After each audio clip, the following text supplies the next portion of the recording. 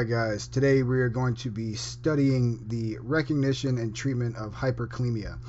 Now this is going to be pretty much a review, something to help us study for our FPC and our CCPC exams, in which you will see some electrolyte emergencies. But the good thing for us though is that hyperkalemia is one of the only electrolyte emergencies that we're going to see on these exams. The other ones are kind of like pseudo emergencies, not so much a critical emergency like hyper K is. So if you always think hyper K equals EKG, okay, you're going to use, this is one of the rare times where you're actually going to use your EKG in order to diagnose your condition and treat your condition. All right, so we're talking about potassium. Potassium is our most abundant intracellular cation. Just remember potent, Sodex, so potent, potassium, intracellular. The most abundant intracellular cation. So when we measure the potassium, the normal extracellular potassium is about 3.5 to 5 millimoles per liter. Anything greater than 5 is hyper K. So when you're taking your exams and your patient is showing signs or some EKG changes and their potassium is greater than, say, 5.5, you should probably treat your patient. Anything lower than 3.5 is hypo K. We're going to leave that for another lecture. So talking about causes. Well, when we talk about the causes of hyper K, we have to keep into a fact that there's artifact, right? Spurious causes, quote unquote. The most common cause of hyper K is, of course, hemolysis, drawing of the blood. You start a small gauge IV, you put a lot of pressure on it, you hemolyze the red blood cells, they leak, they go to the lab, and they show a high levels of potassium. It's not technically a lab error unless they spin the blood too fast. That would be a lab error, but it's mainly us. All right, we are the #1 cause of hyperkalemia. Thrombocytosis. A lot of platelets will cause an elevated potassium. A lot of white blood cells will cause cause high potassium. So if you're taking your test question and you have an elevated platelet count or you have elevated white blood cell count, it might be a spurious cause of your hyper K, and it might not be a true hyperkalemic emergency. And of course, leaving the tourniquet on for too long leaves all that potassium there in the venous system, can cause elevated potassium levels. And we already talked about lab error being the cause. So know your artifacts, know your spurious causes of hyper K. All right. Then we can have redistribution causes. You can remember the mnemonic AIDS for this. All right. So A would be acidosis. Occult acidosis will cause a rise in your potassium levels. Insulin deficiency. Well, without going too far into the physiology, because again, this is just a basic review, is that insulin cannot bind the potassium and it can't enter the cell if we have an insulin deficiency. And that's one of the jobs of insulin. So if we have a relative insulin deficiency, like our type 1 diabetics, we can get a hyperkalemic type episode in which needs to be treated. Then we think of D, our drugs. All right. Classically, you're going to see your patients with taking ACE inhibitors or NSAIDs are going to have an elevated K. We also got to keep in mind that beta blockers can cause it. We give those in the field. Digitalis can cause it. A lot of patients are on dig. Part of the pharmacokinetics behind dig that it actively competes for the receptors. And when it does that, it slows down the sodium ATP pump, and you retain more calcium. If you retain more calcium, potassium can't get into the cell, and therefore you have extracellular hyper K. All right, we're going to talk about that a little bit more later. Also, one of the big bad boys here is a nectine. When we give succinylcholine in the field, you can expect the potassium to raise by about 1 millimole. So if you have a patient who's hyperkalemic, you might not want to give your sucks. That's a contraindication for it. But still, those drugs can cause a rise in your potassium levels. So when you're taking your test and you draw the potassium level, it gives you a number. We're not really treating our patients based on that number. We're treating the patients based on their ECG changes. All right. So there are 5 classic changes in your patients with high potassium. All right. Your first one is going to be your tall peaked T waves. They're going to hurt. You know, if you sit on them, if you sit on them, they would hurt you. You're going to have your loss of your P wave, followed by widening of your QRS complex, followed by your prolonged PR and your sine wave. Now, you know, the patient doesn't follow the book for these types of changes. You might run on a patient, you just might see a widened, bizarre QRS complex, or you might run on the patient, you just might see tall peak T waves, and they don't necessarily correlate with your potassium levels. You know, you're not always going to get a widening of the QRS with a potassium of 8. You're not always going to get a sine wave with a potassium of 9. It's loosely correlated, but you know, you're really using your EKG changes as a sign of whether or not this is a hyperkalemic emergency or not.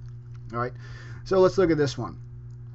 We look at this EKG, and this isn't an EKG lecture, but the main thing I want you guys to focus on are your T waves. All right, so these T waves here, if we kind of look at those right there, there's a couple of things that we notice. One, we have our QT isn't prolonged.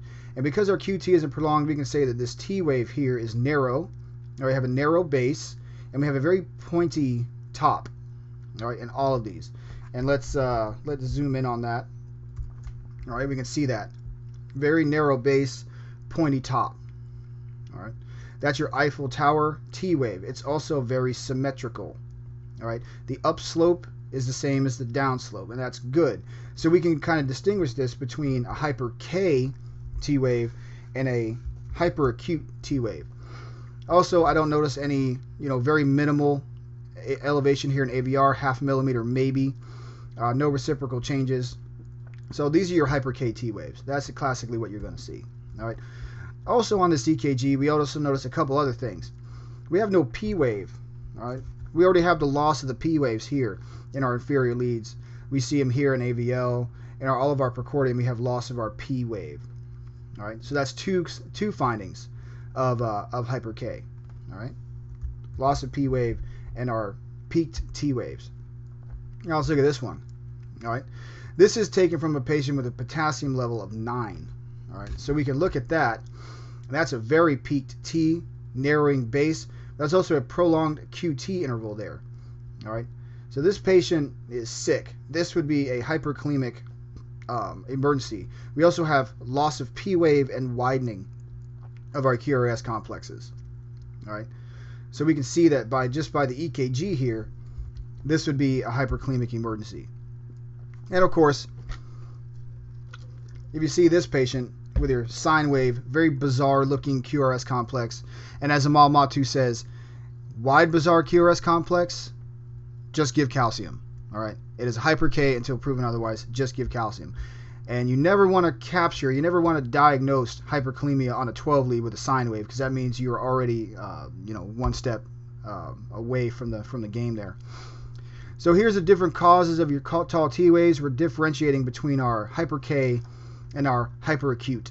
All right, hyperacute. Hyper K T waves, narrow base, pointy top. It hurts when you sit on it. Hyperacute T waves, huge T waves when compared to the R wave, widened base, and the QT interval is going to be pretty much prolonged. Although it's not in this example here, it'll be a lot longer than it would be that you would expect from a hyper K. All right, so hyperacute and hyper K. Let's look at this one.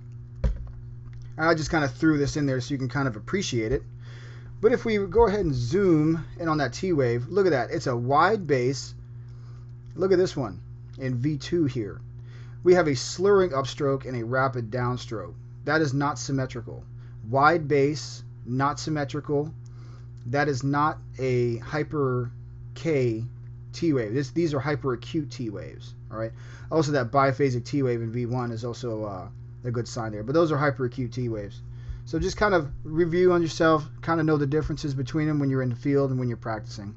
All right. Here as well, we have a, let's zoom in on that right there. We have a kind of a slurred upstroke here, rapid downstroke. This is your hyperacute T's, ST elevation in V1. We also have greater than 1 millimeter in AVR, which is a good indicator of LAD. So AVR, slurring upstroke, rapid downstroke, good indicator of hyperacute T waves. All right. So when we're looking at our symptoms for hyper K other than our EKG, they're very vague. You have weakness, malaise, paralysis, lethargy. So we can say hyper K equals EKG, and that's what we're going to use. All right. So on your test, you're going to have to figure out the treatment. Well, there's three things. There's 3 steps that we have to do in order to treat our hyper K patients. One, we got to stabilize the cell. After we stabilize the cell, we got to shift that potassium from extracellular into the intercellular space. After that, we got to remove the potassium from the body. All right. Use the mnemonic C big K drop. That'll kind of help you out. It leaves out a couple things, but you know, whatever. It's a mnemonic. It's there to help you. So C big K drop. We're talking calcium, bicarb, insulin, glucose, K-exalate, dialysis, diuretics. All right, and we're going to talk about those. So stabilize the cell. Calcium.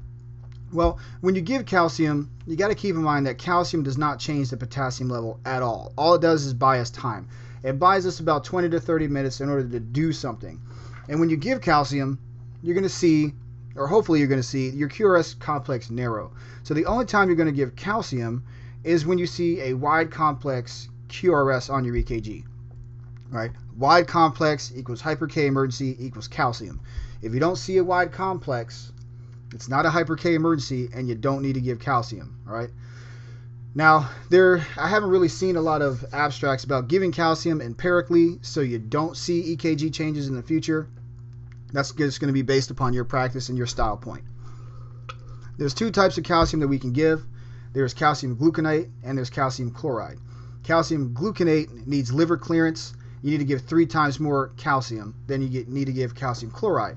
Calcium chloride is immediately available, but it's very necrotic, so a lot of people don't like to give it in a peripheral line. They like to give it in a central line because it does cause a lot of tissue necrosis, but you don't have to give as much, and it's rapidly readily available. So emergency, hyper K emergency, calcium chloride.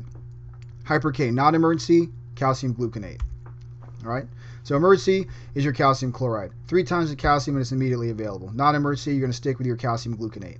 Calcium is going to stabilize the cell membrane. It does not change your potassium levels at all. It's just going to stabilize the electrical gradient.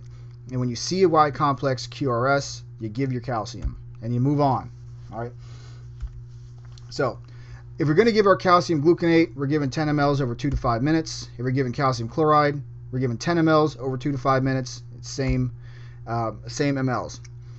Now keep in mind that if your patient has a DIG toxicity, if they're taking DIG and you suspect that it's DIG toxicity with hyper K, and you see that slurring, scooped ST segment, then you want to give your infusion of calcium over a longer period of time, probably over 20 minutes, but you also might want to consider giving magnesium for that patient as well. All right? So once we stabilize the cell with giving calcium, then we want to shift the potassium into the cell. All right?